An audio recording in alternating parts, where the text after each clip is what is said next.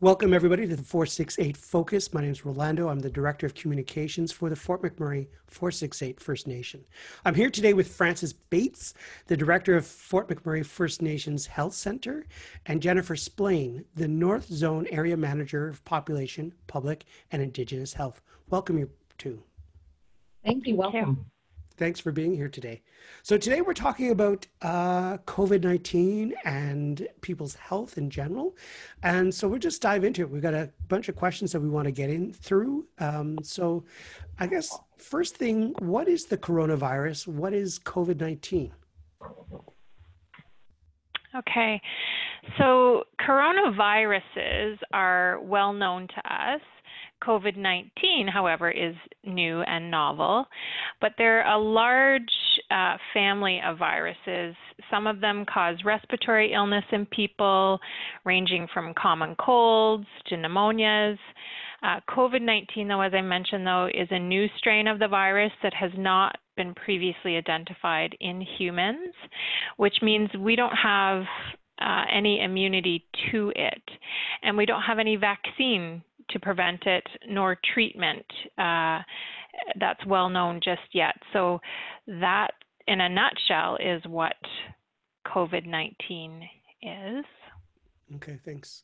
So what would be some of the symptoms of people when they're starting to feel sick? What are some of the symptoms that they might experience? Yeah, so there's sort of right now an A list and a B list of symptoms, you could say. So on that A list, so these would be the most common symptoms.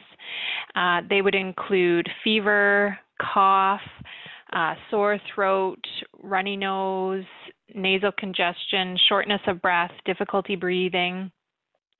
And then there's this other list of symptoms that, as we've learned more about the virus, we've sort of added as a B list of symptoms to consider when we're assessing somebody. And those would include things like pain with swallowing, headaches, muscle or joint aches, chills, feeling generally unwell or having some fatigue, nausea, vomiting, diarrhea in some cases, maybe even a loss of appetite. Loss of sense of smell or taste seems to be ramping up as a common symptom, actually. And then the other one that I'm aware of is pink eye, so conjunctivitis. So when we look at the whole clinical picture, we ask questions to kind of obtain responses to all of those types of symptoms. But in general, there's that A list of, okay, that looks really very much like a coronavirus or COVID-19. And then there's the B list that we just kind of consider when we're trying to build a clinical picture. So if the testing now is free and open to everybody in Alberta, if they experience any of those symptoms, they should be going for testing? Correct. Yeah, that would be symptomatic testing, though. But right now, what's available to all Albertans is asymptomatic testing. So even if you have none of those symptoms I mentioned and you are interested in being tested for COVID-19, that is an option for all Albertans right now. And you just go on to the Alberta Health Services website, to the self-assessment tool, and you can actually book an online appointment to come and see us and have a throat swab completed. Should I be wearing protective equipment when I go in for testing, whether or not I'm showing or feeling any symptoms? So if you're symptomatic, you should, be wearing some sort of protection if you're coming for testing. But right now, the way we have testing set up in this region is drive-by or pull-in testing if you have a vehicle and access to a vehicle. And so you pull into a parking space that's designated for you, and the nurse comes out to your vehicle fully, gowned in her PPE, including gloves, mask, face shield. And the test is done just at your vehicle. So the risk is low to both you in coming in contact with a healthcare worker, but also for the healthcare worker because you're remaining in your vehicle. For asymptomatic swabbing, though, or testing, you're not required to wear any PPE to go about your daily business, for sure. So, yeah. Thank you. Can I be sick? Can I have COVID-19 and not show any of these symptoms? Do you want to tackle this one? Yes, you can. You can be sick and not show any symptoms at all whatsoever. Be walking around and feel 100% fine, but still be contagious. And that's why people need to keep that 6-foot distance apart from other people and take all those precautions of washing your hands, doing the 20 seconds, all that stuff. That's just to protect other people because you don't know, so yeah, be mindful of what you're doing when you're out and about and around your family, your friends, that kind of stuff. Thanks, Fran. Jennifer, do you have anything to add to that? The only thing I would add is that, the asymptomatic transmission, what we understand at this point is very, very low. So it only makes up for, less than 1% of coronavirus or COVID-19 cases, the asymptomatic transmission. So it's still a really low rate of transmission if you're asymptomatic. But there's also this concept of pre-symptomatic that we're just starting to understand. So meaning your onset of illness is coming. So it might be, even within 6 hours. I know personally, I've gone to bed at night, felt perfectly fine.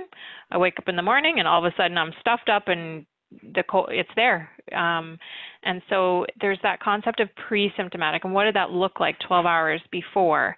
And you could have transmitted the virus. So just like Fran said, be mindful, keep your distance, wash your hands often and well. And if, stay away from high risk people who have other health issues. Yeah. So that's great advice. So washing your hands often, keeping physically distant from people, especially people who are at risk of other health symptoms. Is there anything else I need to do to protect myself or the other people that I care for? Still stay home. Even though we're opening stuff up, be careful when you're going out, stay home, that kind of stuff is very helpful to stop the spread of the virus. And really avoid touching your face and your nose and your mouth with unwashed hands. That's some people have really bad habits that are hard to break sometimes. And so, nervous habits, I guess, even for some folks where your hands are often at your face.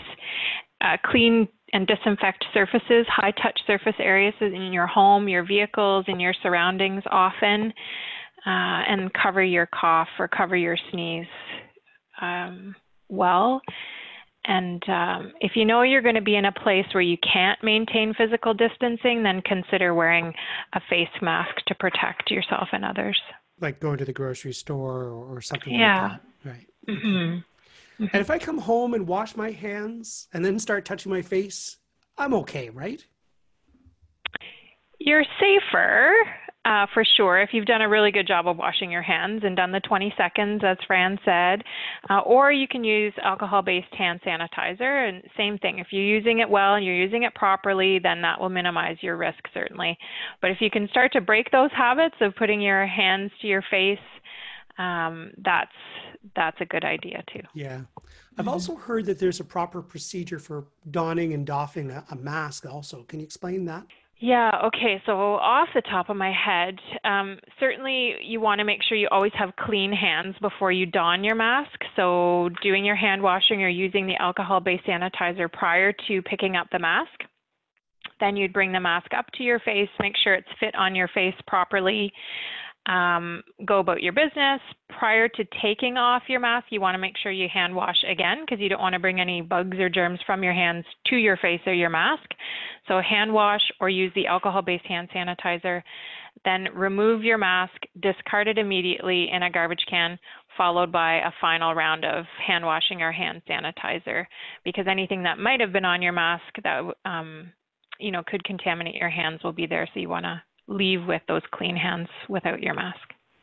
And we see a lot of people using reusable masks. So those are, use them once, wash them, use them before you use them again? Right. So when you're using the cloth masks or homemade masks, it's really important to consider that you're going to use it continuously when you're out for one sort of episode.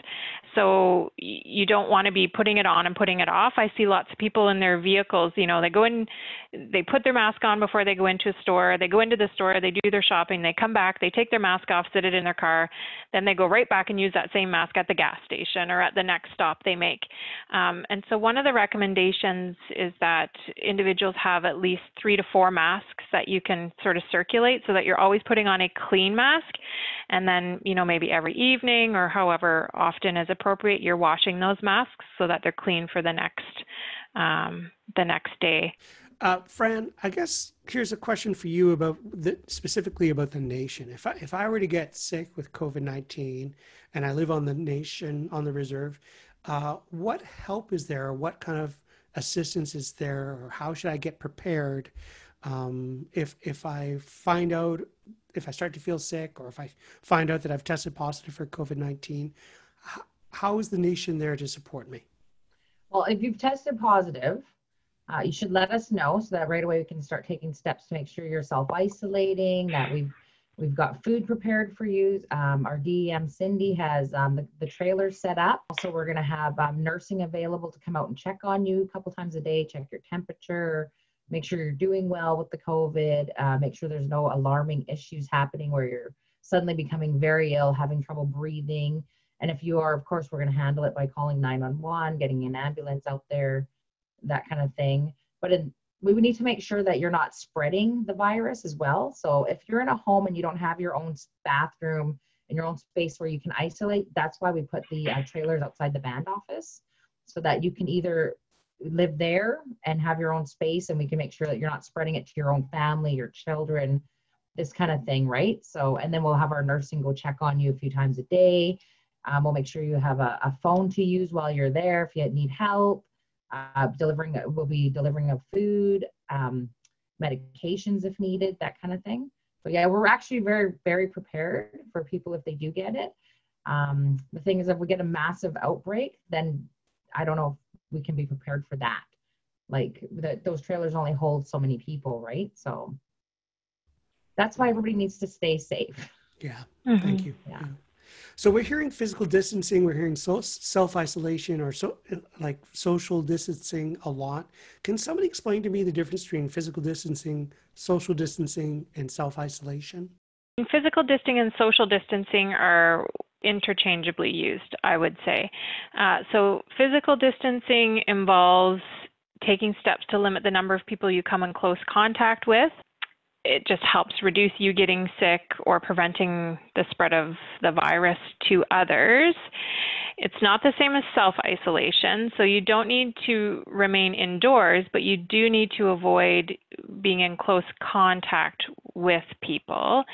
So the physical distancing, you're keeping that 6 feet from others, which is hard for people to sort of imagine sometimes. I use a couple examples. So it's like a bicycle apart from the next person, or 2 hockey sticks, or a large adult size hockey stick is another way I like to describe it to people who aren't great with metrics like me.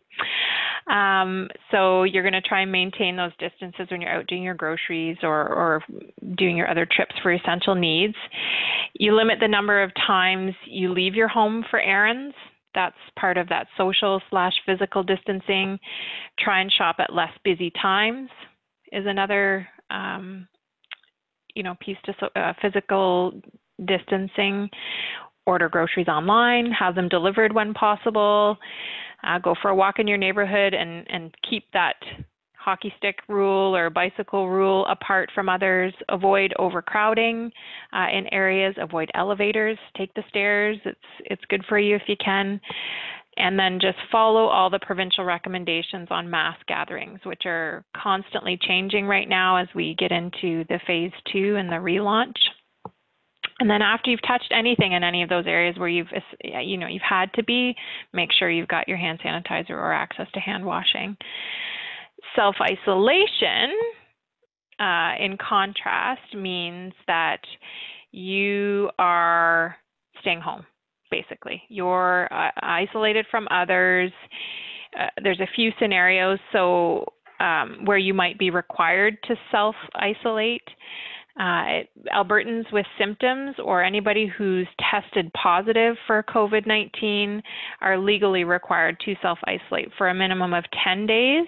If you have a cough, fever, shortness of breath, runny nose, sore throat, that is not related to pre-existing illness or a health condition.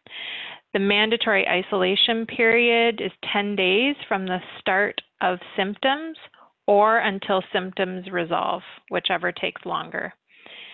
So there's often some conversation that has to happen to establish those rules for individuals. Any Albertan who's tested negative for known exposure to COVID-19 but had symptoms at some point are required to self-isolate for 14 days because that's how long we believe the potential period is for the infection to develop. So we just want to make sure that it doesn't develop.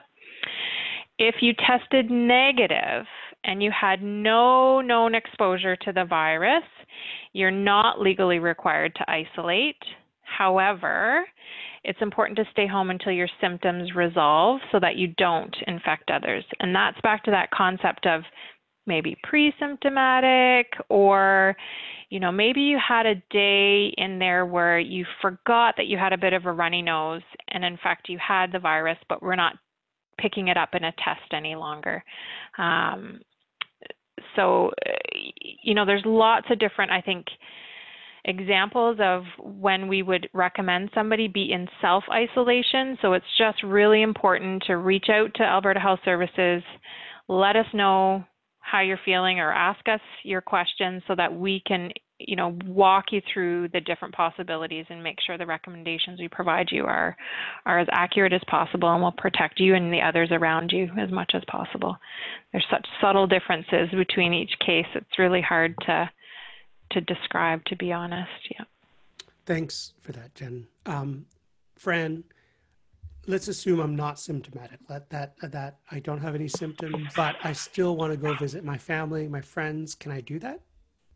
If you have no symptoms and you're healthy and they are healthy, you can visit but still keep social distancing. And also keep in mind people who have immune compromised systems, like they don't feel, they can catch something easily, and this virus will really harm them if they catch it, right? Like the elderly, the immune compromised, anybody, keep be mindful in that when you're out and about. And I mean, I know how hard it is. I miss my family too. I want to see them too. You know what I mean? So yes, just stay your 6 feet apart. Like Jen said, the bicycle, the hockey stick distance away. If I come over, can we sit on the patio? Like that kind of stuff. It's just taking all the precautions to making sure you're not getting it, you're not giving it. Wash your hands, wear your mask to protect others. Make sure you're well, they're well. This kind of stuff goes a long way. Okay, thank you. So we're 4 months into, first, I think, shutting down and like mid-March, and it's since, COVID really kind of took a hold on certainly Canada and North America. People are bound to be stressed, sad, anxious, going through a lot of different kind of stuff, right? And I think we all, at varying degrees, are feeling something. We're not feeling 100%. Where can I go if I'm feeling some of those things? If I feel like I need help, or if I know somebody else who needs some help with their own mental health? Fran, or let's start with you, Fran, if you want to think of something, and Jennifer, well, if you can want to follow call the health center. We have, Nancy Cree there. We have Jeff. We have Jennifer Vanderroot. We have myself. You can start there if you like. If you don't want to go there, you can go to Alberta Health Services. There's programs in Fort McMurray that can help you. If you need direction, come see us. We have so many numbers and contacts that we work with every day that can help that. And it is stressful and it is hard. Like even I feel it some days. I'm like, oh my gosh, I'm feeling stressed, I'm feeling overwhelmed, and I can't do anything. And I go grocery shopping, I'm having an anxiety attack, and oh, I forgot to wash my hands when I got home. I just grabbed my groceries, and I feel all that too. Like everybody's going through it and everybody's feeling it. So you're not alone. We're all in this together. You just kind of got to get through your day. And if you do need help, yes, phone. Like there's a list of numbers on the Fort McMurray First Nation page as well. So people can go to that. But they can just call the health center and we can assist in getting some numbers. What's the number for the health center again? It's 780-334-2443. Thank you. Jennifer, is there anything that you would add to that in terms of broader Alberta resources? Yeah, so there's a few that come to mind. Certainly 811, so that's HealthLink. So you can reach out to HealthLink 24/7 for support. One of the ones that I think would be important for this community is the Hope for Wellness helpline. It's an Indigenous focused toll-free helpline. The number is 1-855-242-3310, and phone counseling is available there in Cree, Ojibwe, and Inuktitut, so that might help some of the community members. For the younger audience, there's the Kids Help Phone, so 1-800-668-6868, and that offers professional counseling, information, support services, referrals to other programs. We have in Alberta the Alberta's Addiction Helpline, and that's available toll-free and provides confidential support for alcohol, tobacco, and other drug and problem gambling. So that number is 1-866-332-2322. There's Text for Hope. So if individuals like to use some of the social media platforms, this is a free daily text messaging service that just helps people identify and adjust to negative thoughts, feelings, behaviors around the pandemic. It sends out sort of hopeful messages every day, things you can kind of grab onto that provoke some positive thought and positive thinking. And so if that's of interest, you can subscribe to via text. It's COVID-19 Hope, and it's 393939. Certainly you can call us at Public Health too in Fort McMurray at any time. We have a nurse on call during regular business hours. That number is 780-791-6297. And as Fran mentioned, your health center in your community is really well connected to us as well, and we can get you access to any of these resources at any time too. Great. Well, thank you very much, Jennifer and Fran. Is there any last messages that either one of you want to leave us with before we sign off?